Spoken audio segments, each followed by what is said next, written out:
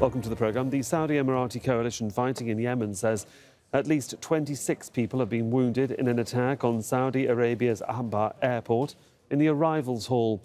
Saudi state media says those injured are passengers. Yemen's Houthi rebels say that they are responsible for hitting and disabling the airport tower. Now, the Houthis have been escalating attacks on Saudi airports in recent months. On May the 26th, the Saudi military said they shot down a bomb-laden drone deployed by Houthis. The drone was targeting Jazan airport, which is close to the southern border with Yemen. That same week, on May the 23rd, the Houthis targeted Rajan airport, also near the Yemeni border, with an explosives-laden drone. Riyadh says the attack, the third against the Rajan airport in a 72-hour span, was intercepted. And last year, on March the 25th, Saudi military say they intercepted 3 missiles over northeastern Riyadh. The debris from the missiles landed on a residential area, killing 1 person. Houthi rebels say the attack was aimed at King Khalid International Airport in Riyadh. Mahjoob Zweiri is director of the Gulf Studies Centre at Qatar University and joins me now here on set. A significant turn in events. Just your initial reaction to start with before we get into this detail of how, when, what and where. This was basically a changing dynamic of the whole confrontation between Saudis and Houthis. Basically, in the last few weeks, the focus was on drones. Now they are using cruise missiles, and basically it's a heavy missiles, and they can target easily a lot of headquarters, airports, important bases, military bases. So basically, that is a changing dynamic of this kind of going war in Yemen. In terms of the ongoing targeting of southern Saudi Arabia from northern Yemen, we've seen the Houthis continually trying to target strategic locations, mainly airports. Is this just a lucky shot, or is this a change in the sophistication of the weapons that they have? It's important to put things in a context. At the end of the day, Houthis are non-state actors. They are not behaving as a state, despite the fact that they are kidnapping the government in Yemen. So basically, they are behaving in a way that, they have access to the military. There is no doubt they have support, state support, and it's everyone known in the region.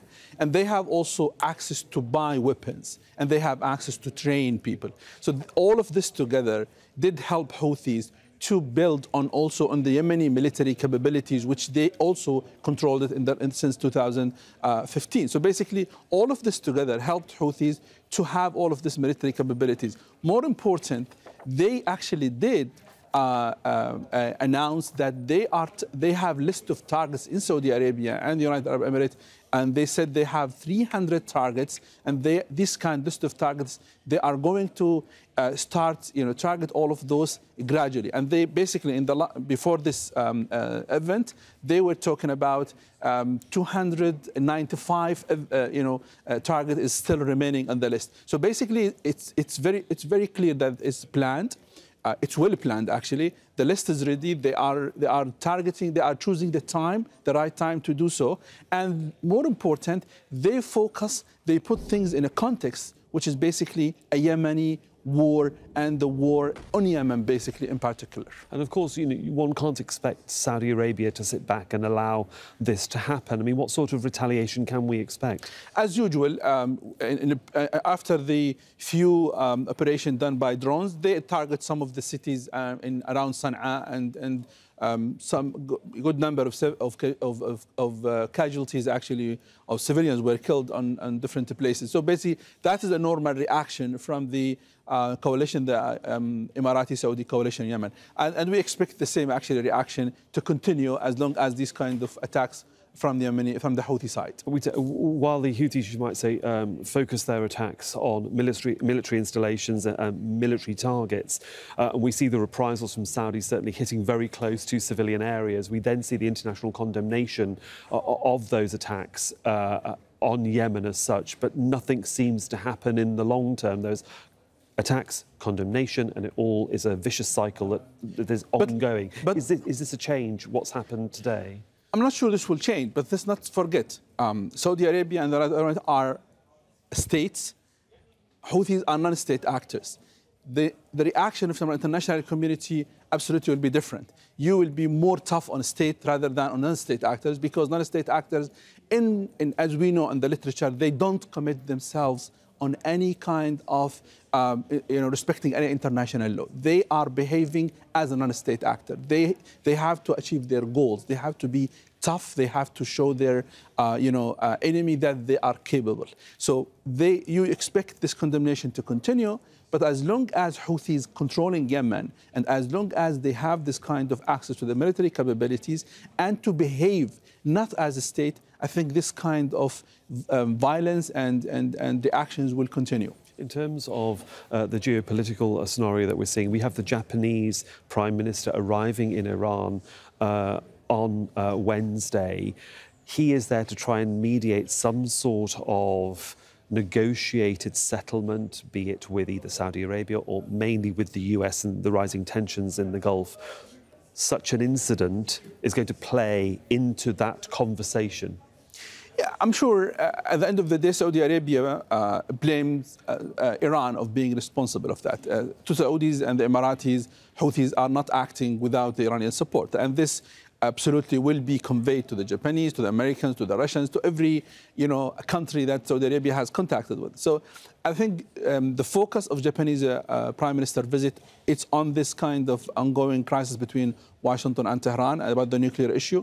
And I do expect that Japanese have interest to reduce the level of tension in the region and to push to sort of negotiation, closed-door negotiations, sort of a solution to calm down the situation, because Japan has a lot of interest in the region when it comes to the energy, and more tension, more confrontation will affect the economy of Japan and also other Asian countries. I think Japan now is playing an important role. There will be an Osaka, the G20 conference will be on end of this month. I'm sure there will be sort of discussion about whether Rouhani will attend this conference, and this will be a good occasion so he can meet European leaders and maybe Trump behind the door and talk about this kind of ongoing crisis between Washington and Tehran. In terms of the current situation, the geopolitics to one side now, our international viewers might be looking at the situation and thinking Yemen is near to being what is a failed state, and yet you have this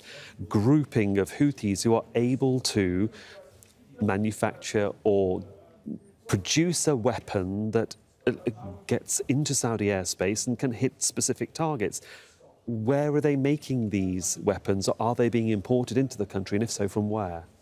I mean, of course, everyone knows in the region that Houthis, in a way, supported by Iran. This was not the decision, not the allegation someone expert can say. This is sort of reports confirm such thing, and I think Houthis, as other non-state actors in the region, they always enjoy state support. And by the way, since 2001, Middle East has witnessed all of those wars and this kind of violence because of non-state actor and the support of the states to non-state actors. And that's interesting to see that this is going on despite the fact that all of this condemnation and the criticism to the role of the state and non-state actors. Houthis, like others, without the state support, they will not be able to continue what they are doing. We shall see what happens, certainly, and what the reaction is. Mahjoob Zweiri from Qatar University, thank you for your analysis. Let's keep on message here now, because we can join Mohammed Al Attab, who's live for us in Sanaa. Just your reaction or what you're hearing about this attack into Saudi Arabian territory. What are the Houthis saying? The Houthis, according to the spokesperson of the army, he says that these kinds of attacks are legitimate targets because of in revenge of the Saudi Arabia's escalation and also its attacks on civilian areas for over the 4 years. During the 4 years, the Saudi Arabia has targeted hospitals, also public companies, and also civilian areas. The civilians here in the country have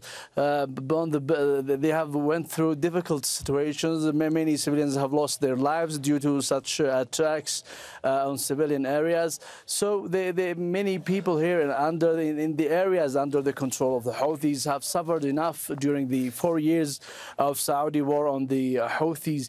But the situation now, it turns now the fire backs to the Saudi Arabia. Now civilians have become also victims of the retaliation of the Houthis. Yes, Mohammed, can I just interrupt you there? Can I just interrupt you there, Mohammed? Yeah, we know about how the civilians are affected, but we really need to know what the Houthis are saying about this particular attack. They have been targeting southern Saudi Arabia for nearly a year now, and one of their missiles has finally hit a significant target. They must be quite emboldened. What are they actually telling you about that attack? As I mentioned to you, that the spokesperson of the Houthis says that this attack is a legitimate target, and also this kind of missile, which is a cruise missile, that have been used in this attack, has hit its target successfully according to their plan.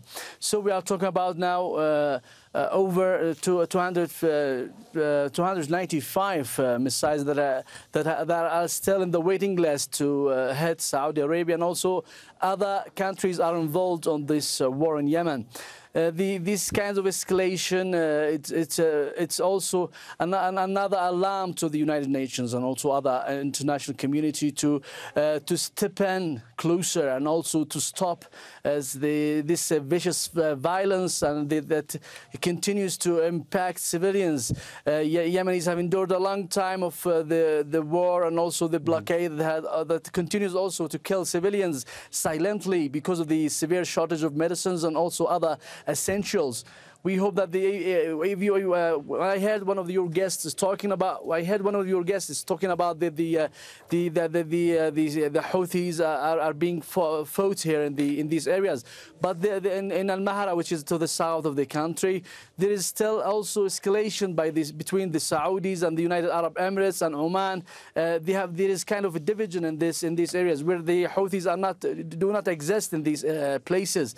So it's not only about Houthis here in Yemen. Also, it's a war in Yemen, especially in the southern areas which are under the control of the Saudi Arabia and the United Arab Emirates. Also, they are suffering from such attacks, from the escalation of violence there. So the United Nations has to do something serious to end this kind of confrontations between fighting factions, and to bring them to the negotiating table to resolve their differences there. Yeah, we understand, and of course we'll come back to you for more analysis as we get it. Thank you, Mohammed Al Attab there. Let's join Hussain Al Bukhaiti. He's a journalist and joins me now also from Sanaa. Good to have you with us on the programme, sir. Now, as we've been hearing, and listening to and getting reaction from, the Houthis have been targeting the southwest of Saudi Arabia, and as these reports seem to now confirm, they've hit a major target. It is a significant success for Houthi forces, and yet there is this threat, we've been told, and that as many as 200 other targets are being lined up. I mean, what more can you tell us? The Yemeni army and the Popular Committee, or they call them Ansar, the Houthis, have declared about 6 to 7 months ago that they have 300 targets in Saudi Arabia, including vital infrastructure. This means it doesn't need to be a fully military target, because as they say here in Sanaa, we came to a stage that an eye for an eye. To stop the Saudi blockade in Yemen and the continuing closure of Sanaa airport, Yemeni force here in Sanaa decided to target Saudi airport. They started with the nearest airport to the Yemeni border, which is Najran airport, then Jazan airport, then Khamis Mashid military base, and now is Abha airport. Okay. And the Saudi can actually stop that in a matter of minutes. They should stop targeting Yemen infrastructure and reopening Sanaa airport for humanitarian need. That's all. Okay, Mr. Bukhaiti, let's also then talk about the actual missile that was used. There are two confirmations that we have via Reuters, one from Dubai and one from Cairo. Different reporters saying that a missile was used, another reporter saying a cruise missile was used. Can you confirm what type of missile was used on Abha airport? It was a cruise missile that was used. The first test of this missile was successful test when I think about 1 year and a half when it target a nuclear power station in United Arab Emirates.